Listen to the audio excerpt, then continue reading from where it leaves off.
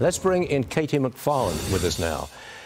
Congressman Mike Waltz, you may just have heard this, Katie. Congressman Mike Waltz accuses the administration of burying Iran's threats against Donald Trump. You think there's any truth in that? Yeah, I think there's a lot of truth in that. You know, the administration, the Biden-Harris administration, has always been anti-Israel, pro-Iran from the very beginning, just like the Obama administration was. And so any criticisms of Iran somehow are made, potentially, but then they seem to disappear. What worries me a lot more is Kamala Harris's foreign policy advisor. He's someone who had been embroiled in the Iran influence peddling operation. You know, there were a number of U.S. government officials in the Biden administration who've now been uncovered to have been cooperating with the Iranian government in writing anti-Israel, pro-Iran editorials trying to sway American public opinion. And the vice president's foreign policy advisor is one of those people. So I think it all bears a lot more scrutiny. What is their connection? Why are they always so soft on Iran? And particularly, why do they hate Israel so much? Yeah, good question. Iran is reportedly on the verge of launching another direct attack on Israel. Katie, is war inevitable?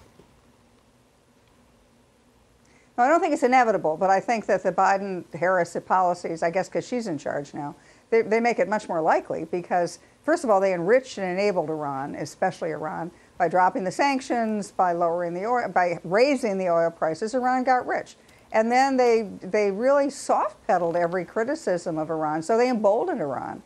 And as a result, you know, Israel's now facing war on 3 or 4 fronts. It's not only the West Bank, but it's Hamas on the western side of Israel, and it's Hezbollah from the north, and really the Houthis from the Red Sea Gulf area. So Iran's behind all this. Iran's the money man behind all this, and I think Iran looks at the American election, you know, election season as open season and trying to influence the American election. We have a development on Venezuela.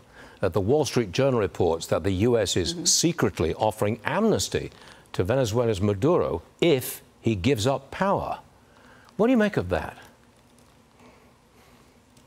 You know, on the surface, it really makes you mad. Yes. Because here's Maduro, who's corrupt. He's so corrupt. He's so incompetent. He's responsible for the complete, really, failure of his country. And so you want to punish him. You want to make sure that he pays the price. But a guy like Maduro, he is a dictator. What we've seen in the history of dictators going back hundreds and thousands of years, they never want to leave power because they're afraid of what happens to them after they leave power. Are they going to be assassinated? Are they going to be held accountable? And so whether it's, you know, the Balkans War, whether it's World War I with Germany, whether it's World War II, they don't want to leave power even though they're facing certain defeat on the battlefield or on the economic front. So it makes a little bit of practical sense. If Venezuela can get rid of Maduro peacefully without having to resort to violence and just get him out of there, and he can go live, I don't know, wherever he goes and lives, but as long as he goes, then that country has a possibility and a prospect of peace and prosperity, which is what happened before Maduro came in.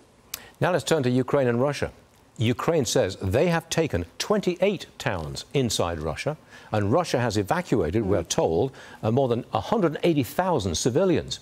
Is this a real turning point, Katie? I mean, it may be just leverage for a ceasefire. What do you think?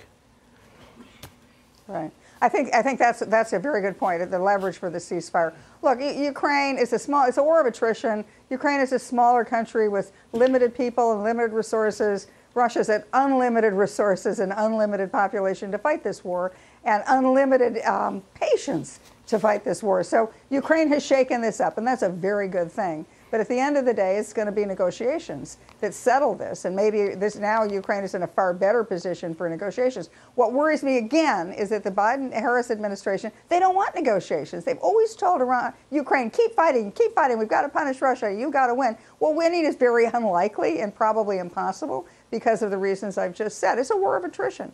But if this is a good move, if then they move to negotiations. Foreign policy is not the Biden-Harris strong suit, and that is a fact. Katie McFarland, thanks for being with us. Appreciate it, always.